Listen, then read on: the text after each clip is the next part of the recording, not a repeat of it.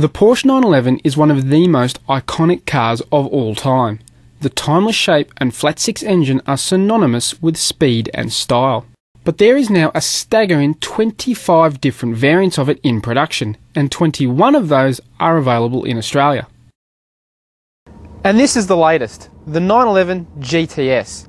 But with so many choices available, it begs the question, is this just a set of stickers, or is it something special?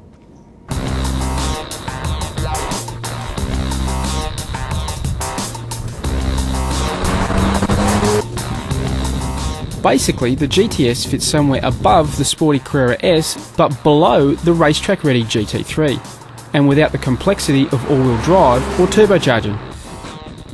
It's got the 3.8 litre version of the classic six-cylinder engine, which produces 300 kilowatts of power and 420 newton meters of torque.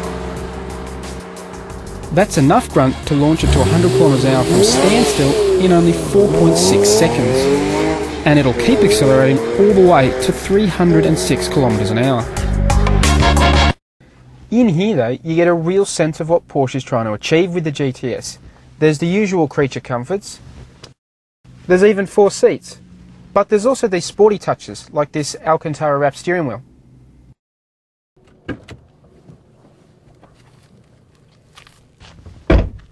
Back here, the Porsche boffins have added the wide bodywork of the all-wheel drive Carrera 4.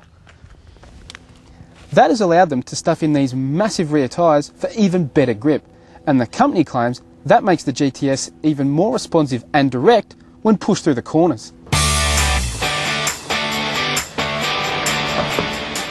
Obviously, you can't push a car like this to the limits on the road, but it's pretty clear that the GTS doesn't lack for much in the way of performance.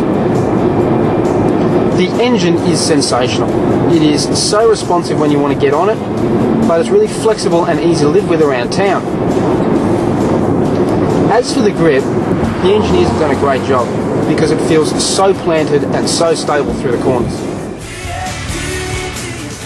What Porsche has tried to do is offer GT3-like performance but without sacrificing everyday practicality, and they've succeeded.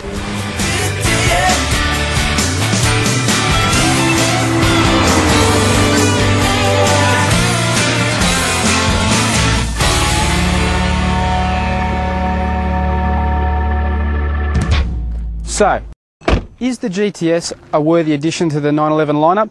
The answer is a resounding yes, even if it does make the catalogue as thick as the yellow pages.